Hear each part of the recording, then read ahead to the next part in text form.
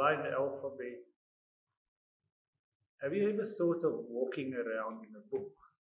You get into the book and you walk around and you check out what goes on in the book by being in the book. Blind alphabet is something like that. It's a book. It has hundreds of pages and it has chapters. And it is for blind people to enjoy, maybe more than sighted people. We've always had blind people, they want to see art, they see artworks. I'm an artist. And how do we show artworks to blind people? You can't really, because the galleries, you can't show them a drawing because you have to explain it to them. They can't see a thing. Or a painting. There are simple things they can't see, like clouds in the sky. They've never seen a cloud. How do you explain to them what clouds look like? It takes a lot of language. So in the blind alphabet, this strange book in which you walk, it's about language. And they walk in the art gallery. There are these boxes. Each box is a page in a book. And they can find it quite easily. Now, for a blind person to find stuff in an art gallery is like quite something, because the sculptures can be anywhere. So they have to ask somebody to help them. But in this work, they don't have to ask anyone to help them. They can just come to the artwork and they will know immediately, once they've bumped into one of the boxes, they'll know what to do. And people who can see, sighted people, you and I, won't know what to do. That was the whole thing. I wanted you to feel what it feels like to be a little bit blind. It's a terrible thing to become blind. So I wanted for sighted people, that's you and I wanted for us to feel what it's like to be a little bit blind. Blind people can be born blind, or they can become blind later in life. And it's a terrible thing to be blind, not to see. You only hear what people say exist around you, but you have no idea if they're lying to you even, or what it might be, because language can't really do justice to what things really are. And so I wanted for sighted people to feel what it feels like not to see. So I'm hiding my sculptures in these boxes. These are now the pages of the strange book in which you walk around. And when you arrive at the work, it looks like a cemetery full of graves, black graves, hundreds of graves. And they're all black, and you can't figure out what the hell's going on. And in addition to that, it says don't touch, because all the art galleries put that on their walls. Now, blind people don't know that it says that, so they touch. But they can see, because they see through their hands. And there's Braille on the boxes. They can read the Braille. And they can open the boxes and they look at the stuff inside the box and they go back to the Braille and check it out. What does it say? And they kind of have great fun. And then the people who can see, that's us now, we check them out and we think there must be something funny going on here. And then usually what happens is we ask the blind people who are having fun, we ask, what the hell's going on here? And they have to explain to us in an art gallery what is going on in these boxes in this big book in which they are walking around. So that's how the work functions. They will explain what kind of a shape or structure they are holding in their hand. They're small enough to be picked up and passed around, and then they can explain the language that's used. the etymology of the words that are used, the dates in which things are made. There's a whole story written for each shape. So it's a kind of dictionary, I can say a dictionary of morphology, of shapes and structures and forms. And it explains words that are not really known by people who have studied art. So the people who know a lot about art, they're really blind. They don't know the words, they can't see the work, and sometimes they get a bit angry as well. And I don't really want them to get angry, but imagine when you really get blind, how angry you get for sometimes being robbed of the sense of sight. It's a terrible thing. So one goes through an emotional setback. And the work is set up so that these people that we look down upon because they can't see and they're useless with a sense of sight, and we almost dismiss them, disenfranchise them is the clever way of saying it. I put them first. They can now help sighted people. They can explain to you. They can help you in the thing that you who are sighted have no idea what's going on. And so I'm reversing, people like to say that I'm reversing power. I think I'm just making them first and the sighted people last.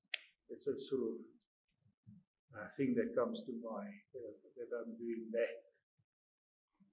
Screened at this conference with the artist's thanks to videographer Annette Ford of Active Video, UJ Art Gallery and its website Moving Cube, UJ Arts and Culture, University of Johannesburg, MTN South Africa Foundation.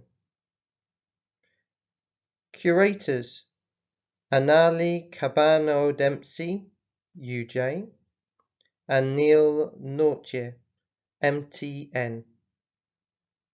Project partners Jaco Meyer, new music composer, and Marco Besta, application developer.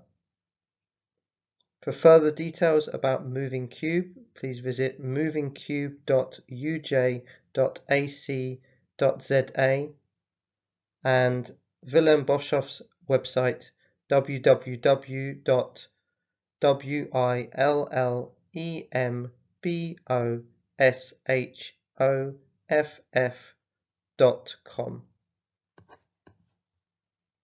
As a conceptual artist, I work primarily with language. My visual artworks comment on established language systems and how these function in society to empower or to exclude. Writing dictionaries form an integral part of my art making, whether published in book form or presented as large sculptural installations. The Blind Alphabet project, for example, is a three-dimensional morphological dictionary of uncommon and abstruse words, which make the sighted dependent on the reading of a blind guide, through that guide's refined sense of touch.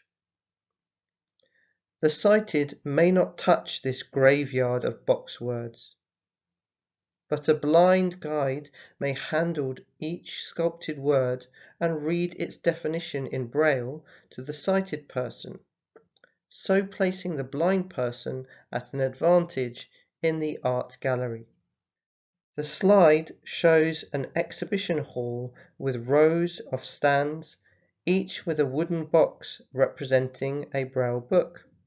Blind Alphabet Project, letters A, B and C, was first exhibited at the Johannesburg Art Gallery in South Africa during the second Johannesburg Biennial, Afrikus, in 1997. This slide shows lids of several boxes, each with Braille text. In this slide, an elderly man is touch reading Braille text on one of the boxes. In this slide, a group of visitors to the museum are examining boxes with Braille text. One person is holding a small sculpture. Units of the Blind Alphabet project are exhibited by museums and collectors all over the world. The Blind Alphabet project was also shown at the 23rd Sao Paulo Biennial of 1996. Left, word sculptures starting with the letters D and E in Willem Boshoff's exhibition EPAT on the 25th of October to the 24th of November 2007 at Michael Stevenson's gallery in Cape Town, South Africa. 90 Blind Alphabet Project pages are currently on display in the retrospective exhibition Willem Boshoff Word Woes, curated by Helene Smuts at the Javet Art Centre, University of Pretoria, South Africa, from 13th March 2021 to the 27th of March 2022. On this slide, a blind guide assisting a sighted researcher opens the Braille inscribed lid of a box. A page within the letter L section of the Blind Alphabet Morphological Dictionary to explore the sculpted word labriform. The man is now holding a cube-like sculpture which he has taken out of the box. The slide shows an enlarged photo of the man's hands holding the cube-like shape. There are some folds on one side of the shape. The object represents letter L. Its name is labriform. Labriform defined. In Latin, a labrum is a lip, and objects that resemble a lip are labriform. The labriforms are numerous species of fishes, easily recognized by their thick lips, the insides of which are sometimes curiously folded. For Blind Alphabet L 2020, 2 blocks of Zimbabwe teak are glued around a block of African mahogany so that one of the sides protrudes. A vertical cut suggesting the line between 2 lips is cut right through, and the protruding parts are shaped into 2 movable, soft, labriform features. This and the next slide show lacertine, another representative of the letter L. The lacertids are a family of 40 species of wall lizards, which are native to Europe, Africa, and Asia. The genus Lacerta contains the most commonly seen lizard species. Their reaction, when detected, is lightning fast, and it is impossible to catch them by hand. The lacertine shape made for Blind Alphabet L 2020 relates to a slender S-like twist in the body of a moving lizard. At the base of the sculpture is a solid piece of leadwood, and the interlacing block pattern made of white oak and partridge wood suggests scales. This slide shows a photo of lithoid. Lithoid defined. A lithoid appearance or structure is stone-like. Lithology is the study of the general physical characteristics of rocks, from Greek lithos, stone. A piece of lithoid leadwood was chosen for Blind Alphabet L 2020 because it is dark and blackish brown in appearance. It is as heavy as stone. I gave it a few smooth polished facets to make it appear like an unusual crystal cut out of rock at the beginning of time. This slide shows a photo of lanceolate. Lanceolate defined. A lanceolate, from the Latin lancea, object, is shaped like the head of a lance or spear. The original lance was mounted on a pole and most often used by horsemen called lancers as fighters in combat with other horsemen and foot soldiers. The sculpture made for Blind Alphabet L 2020 is that of a lanceolate leaf and stem. Note the way the stem joins a distance into the base of the leaf. The wood I choose is matumi, a wood that has a slightly soapy feel when sanded. This slide shows a photo of lituate. Lituate defined. Roman augurs or soothsayers were religious officials who observed natural signs, especially in the behavior of birds, interpreting these as an indication of either divine approval or disapproval of important events. To gain insight from the flight patterns of birds, augurs used a unique handheld device called a lituus. The lituus is more or less the length of a man's arm. It has a flat spiral at one end. An augur would point it to the skies to mark out a ritual space called a templum. Birds would traverse the templum to give the augur answers to his questions. The lituiform tendrils of vines also resemble the spiral of a lituus. I used Oregon pine wood for the lituate carving for Blind Alphabet L 2020. This slide shows lemniscate. Lemniscate defined. In geometry, a lemniscate is a double circular curve that describes a figure 8. In Greek, lemniskos means ribbon. The lemniscate figure gets interesting if it swirls about in space, and a number of such lemniscatic types can be drawn with different algebraic formulae, the best known of these being the lemniscate of Bernoulli.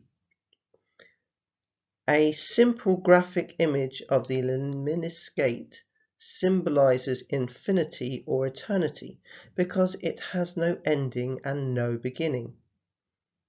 Roman philosopher Boethius, who died in 524 AD, defined eternity as the simultaneously full and perfect possession of an interminable life. The sculpture of a binary lemniscate disc made for Blind Alphabet L 2020 is made of Meranti wood. This slide shows loculed. The tomato is probably the best known loculed fruit. Slice through it and some seed-carrying pockets or locules are revealed. Large tomatoes have many locules. A locule is a small cavity or compartment within an animal or plant organ. In Latin, locule is compartment or chamber. Loculus, plural loculi, is the diminutive. As with the tomato, loculi only begin as very small spaces where seeds develop, when the fruit is only just emerging from its flower. A loculed lotus seed pod is the idea behind the piece made for Blind Alphabet L 2020, and the wood is that of the sweet thorn tree. This slide shows lapilliform. Lapilliform defined. In Latin, lapis is stone, and lapillus is the diminutive. Lapilli are lots of little stones. The word often describes the small nuggets ejected from a volcano. The lapilli fall to earth while still at least partially molten. They cool down as a field of gravel or small stones. For Blind Alphabet L 2020, a small and dense scattering of such stone fragments were arranged on a square format. Lapilliform defined, continued. Because the sculpture's lapilli are really angular bits of wood and not stone, their physical resemblance is therefore correctly called lapilliform. The woods used are leadwood, partridge wood, and zebra wood, also known as African ebony.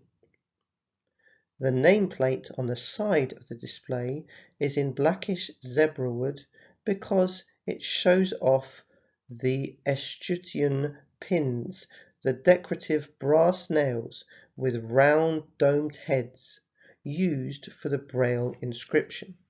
This slide, closing the presentation, shows a photo of Mr. Willem Boshoff as a young man, sitting on the floor with bared torso, holding a sculpture of a duck.